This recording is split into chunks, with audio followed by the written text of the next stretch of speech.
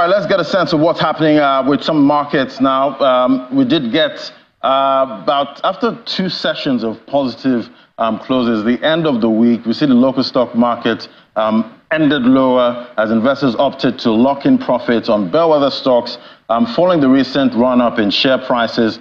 Specifically, the all-share index, that dipped by about 0.4%. That's for the week. Last week, undermined by loss in MTN Nigeria, that dropped about 12.3%. So we see there red, that's the color for the all-share index. Last week, 0.42% down.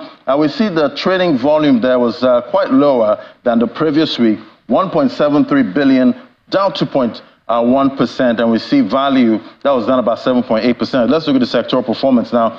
We see the consumer goods counter, that was the lone loser last week, with the banking counter shining 4.19%. Even with that big move, we didn't get a positive close for the week. And also we see another financial services counter, insurance, up 8.92%, 0.30% for the oil and gas counter. And at the end of the day, investors will be wondering, how do they beat inflation? You know, at this time where we're seeing the kind of inflation we're seeing right now, it's very stubbornly high. Let's talk to Mr. Olatoday Molegbe. He's the MD, CEO, Arthur Stevens Management Limited, joining us via Zoom. Great to have you on the show. Thank you, Ladies. Thanks for having me. Right. So, decision day, we're getting that tomorrow from the MPC. We saw a massive 400 basis points hike at the last meeting. What are you expecting? Well, I'm not expecting them to be as hawkish as they were the last time. But I still suspect that they will probably continue to move the rate. Maybe slightly less aggressively, but in as much as the intention is to continue to target inflation, and inflation levels is at what, 31% or thereabout at the moment. So we're not anywhere near what they intend to achieve regarding that. So I think that they will continue to move the rate. Of course, they will also be cautious as to the impact the rate might be having on growth. The impact it might be having on manufacturing companies whose cost of production will now have risen significantly due to the cost of financing. So they have to keep an eye on that while still, doing what they can to battle inflation. As we continue to say, tackling inflation has to be a two-pronged approach. There has to be the monetary side, which is what they are trying to tackle.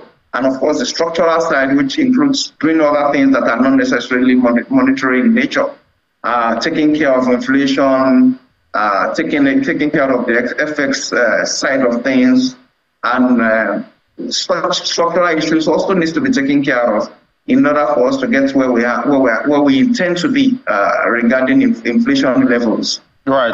But regarding the FPC, I expect an hawkish move, but maybe not as aggressively as the last time. Right, and we keep talking about investors, trying to beat inflation at this time. That's been happening since 2022. Talk to me about how investors in Nigeria can shield their portfolios against this kind of inflation we're seeing. Well, we've seen, and empirical evidence have shown that traditionally, in high inflation environments, it is always better to err on the side of equities, because empirical evidence have shown that over time, equities tend to beat inflation, and I think that has been true for equity investors in Nigeria for the last 1.5 years, and I suspect that will possibly continue to be true, at least until the point where we get inflation rates down to maybe levels looking like 20% or 19%. So if I were an investor, I would continue to look at good, fundamentally strong stocks and position there in the hope that the returns they make help me to beat inflation.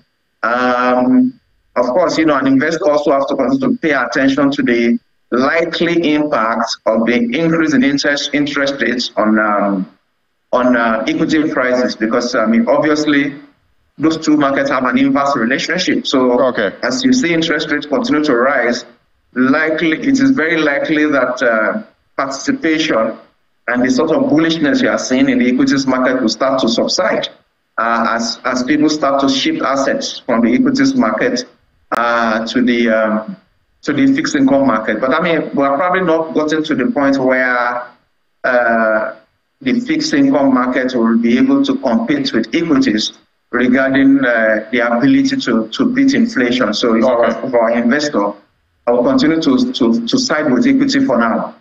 Until the point where we get to levels, reach the levels that can compete. Okay. All right.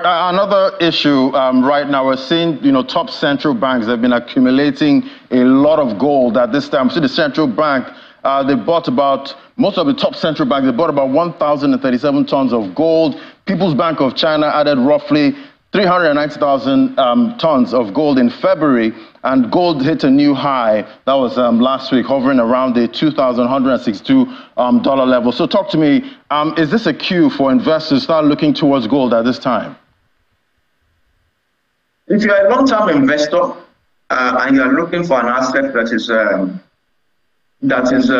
has long duration, that have low risk, and you are looking to diversify your portfolio, then gold might not be a bad idea for you to hold. You agree with me that we're in a world of crisis, that there's crisis everywhere. There's the Ukraine-Russia war, there's Gaza. The world is generally battling inflation.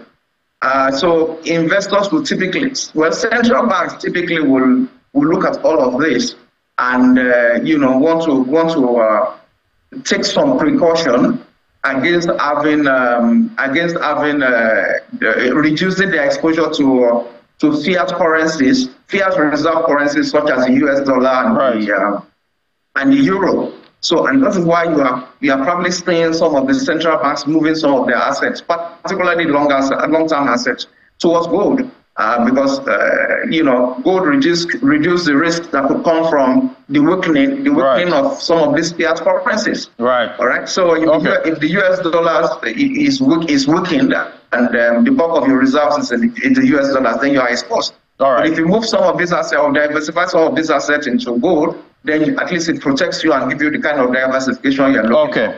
All right. Thank you so much, Mr. Olatunde Amolibe, MD CEO Arthur Stevens Asset Management Limited. It was great having your perspective. Thank you. Thank you, Lady. Thanks for having me. All right. So we'll keep tracking the price of gold for this week and the local boss right here. But that does it for Business Morning. I'm going to hand things over now to the Sunrise Daily team. Thank you.